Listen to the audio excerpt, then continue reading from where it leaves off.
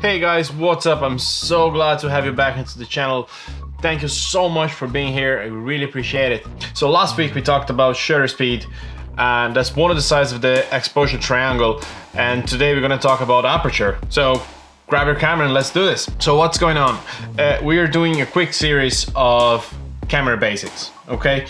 So if you haven't seen the first video, the link's gonna be up here or maybe up here.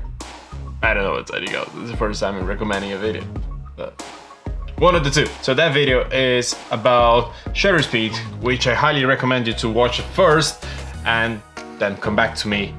So pause this video and go watch that one. I'll wait.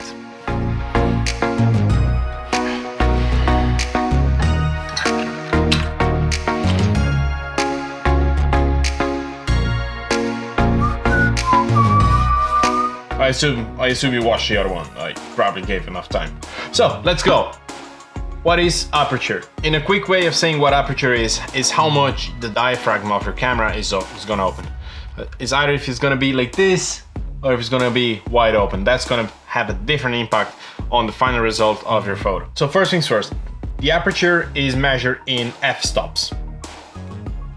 What does that tell you? That is the universal language for when you're talking about a lens with a wide aperture or a narrow aperture. That's how it works. So if the number is smaller, it means it's wide open, such as f1.2 or f1.4, f1.8.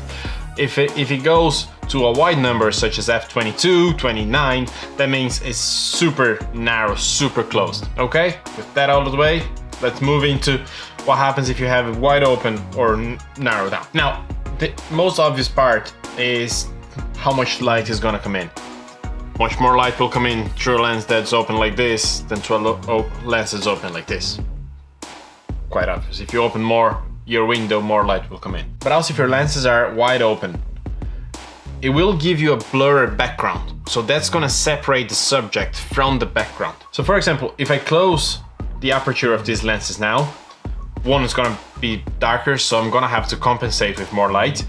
And two, my background is gonna be less blurry. Since what I want is some separation from me to the background, I want the background to be blurred. And the same happens here. For example, my face is on focus, but my fingers are out of focus because the focus point is here. Now, the wider the aperture is, the smaller the focus area will be. So for example, if you go down to f1.2 and you focus on your eye, maybe your ear is already gonna be out of focus. Usually a lens with a wider aperture will give a more professional look to the photo because it's gonna separate your subject to the background and it's gonna make all the attention go into the thing that is in focus and the rest is just gonna be composition. This is what the famous depth of field means, is to have the separation from the subject to maybe the foreground and the background. Wide aperture lenses are very important tools in basically every kind of photography. If you're shooting portraits, you want to separate your background, your subject to the background. If you're shooting food, you want to separate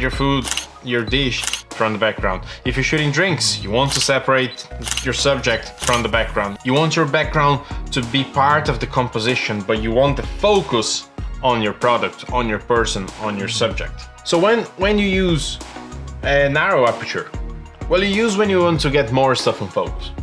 So for example, if I'm shooting a product and it has a big label, I want that whole label to be in focus. So instead of shooting on f1.2, I will go up to f8, for example. And that will guarantee that the whole product, and mainly its label, its brand, is dead sharp on focus. You may also use a narrower aperture when you don't have an ND filter, for example, which, as I told you in the last video, is like a sunglasses for your lenses. If you want to have a long exposition, but there's too much light coming in, if you close your aperture, you're reducing the amount of light, you're balancing the exposure, basically. The last thing about aperture is that it shapes the light. For example, if you shoot with a wide open aperture directly to a light bulb, you get a circle of light.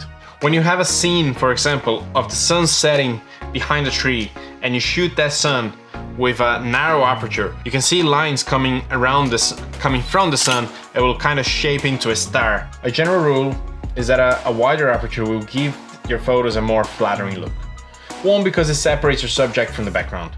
2, because it allows more light to come in, and so you can take photos with a faster shutter speed, which means sharper photos. So why should I not just use wider apertures? Well, lenses with a wider aperture are much more expensive, and most of the lenses with wider aperture are going to be fixed lenses. So for example, they're going to be fixed on 50mm or fixed or on 100 or 85.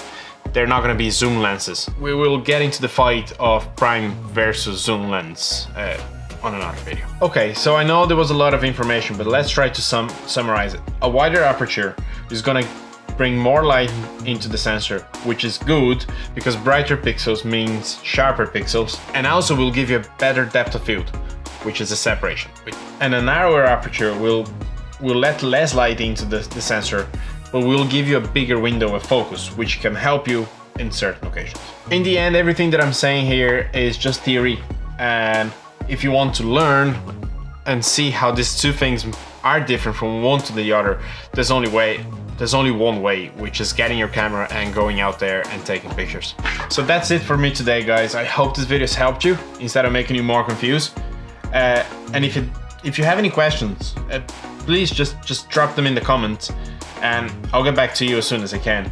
And if this video helped you, please give us a thumbs up and subscribe to the channel and ring that bell if you want to get notifications, and I know you want to get notifications. As usual, it was a pleasure, and I'll see you next week.